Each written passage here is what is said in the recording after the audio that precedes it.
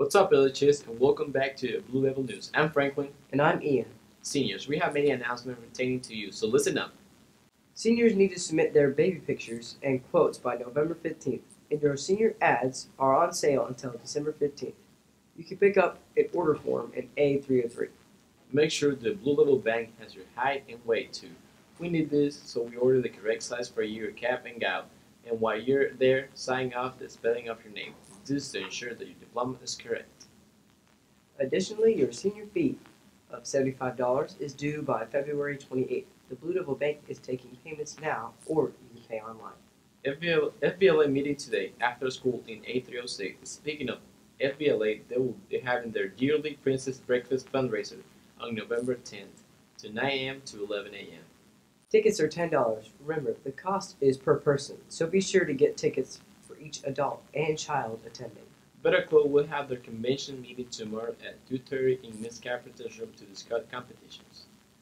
If you need a place to work, study, use a Chromebook, or seek writing help after school from 2:30 to 3:30, the writers' room will be open November 12th in B211. The bank still has long-sleeve homecoming shirts in all sizes for $15. And you can also pre-order junior class shirts and art club shirts at the bank as well.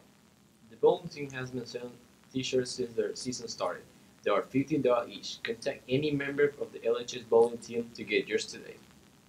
Veterans Day is quickly approaching, and you may be wondering exactly what is Veterans Day. According to the History Channel, Veterans Day originated as Armistice Day on November 11, 1919, the first anniversary of the end of World War I. Take a look.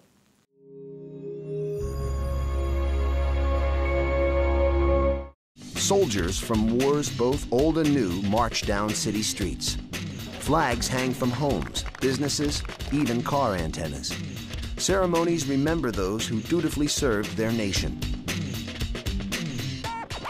It's Veterans Day, or Remembrance Day, as it's known in much of the world, a time to honor members of the armed forces. And it all began in a railroad car with a document to end the war to end all wars. World War I, also known as the Great War, shocked the global community with its unprecedented toll in human life. Untold millions were killed. Germany was running low on manpower and supplies, so they agreed to sign an armistice, or truce, in the French commander Ferdinand Foch's private rail car.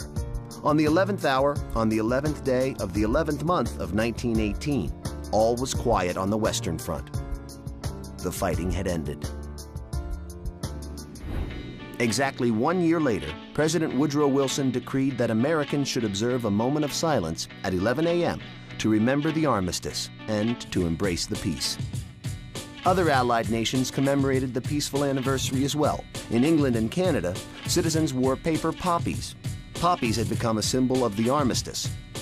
The poem Flanders Field described a one-time battlefield. In Flanders Field, the poppies blow, between the crosses, row on row.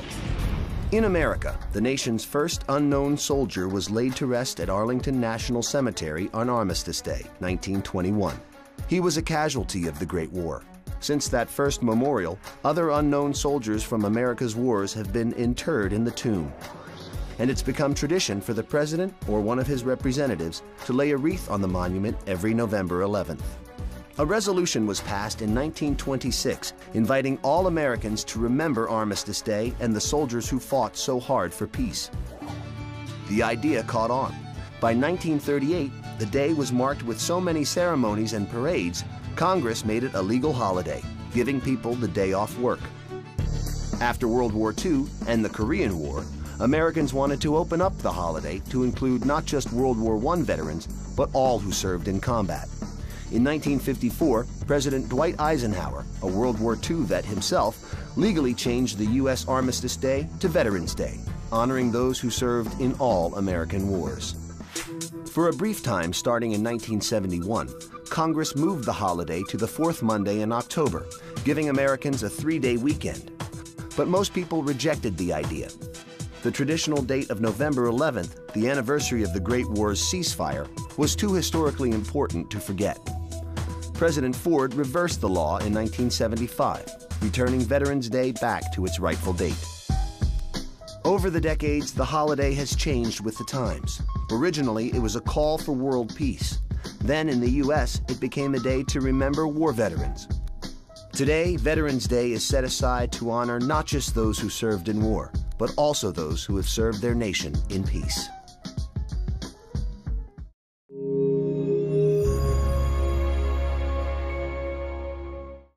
To honor our veterans, our band will host its 3rd annual Veterans Day concert this Sunday at 3 p.m. The concert is free and will feature a lot of great music. The marching band will also be performing in the Lebanon Veterans Parade this Saturday. The parade begins at 10 a.m. Blue Devil players going to the field trip November 14 need to get the pink forms signed and bring them to Miss Sweet ASAP. Please see Mr. Judkins in B211 if you are interested in tutoring students who need help in English. Students must be competent in grammar and writing skills. Lebanon Humane Society is having a big photo contest fundraiser. Each photo submitted costs $1 and prizes will be rewarded to the first place winners of each category.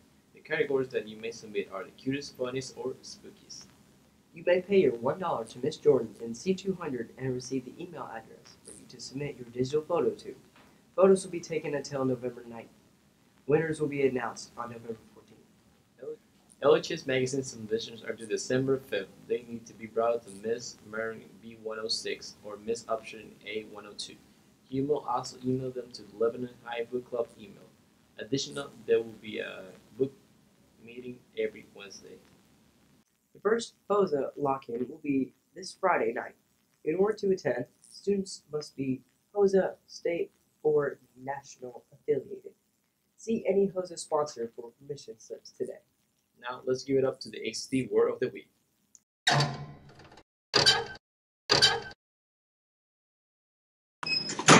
Today, children, we will learn a new word.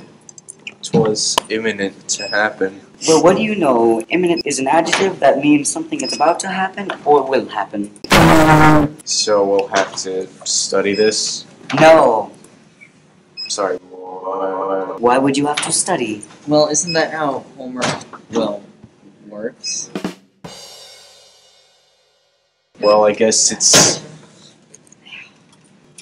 imminent, and I'm going home soon.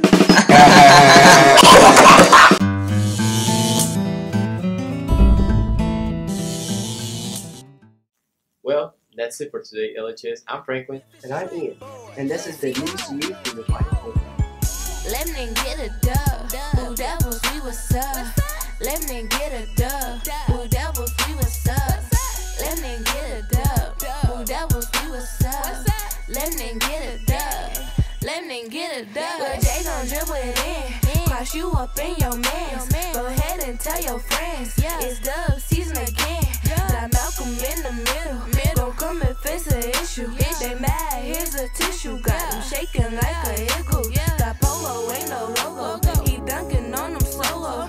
Coming like an intro. Don't make me tell you no more. Lil' Jackson back that action. We're down to make it happen. They sleep, no more capping. GT cut that acting. And Dawson, he the man. I told you no more playing. Got him jumping like some fans. But Lebanon hit the stands. And Zion, that's my hitter. Hitter talking spitter. Spitter talking shooter. Free pizza, he a do ya. McDowell got the style. He hyping up the crowd. Got him like, oh wow. Lebanon coming now.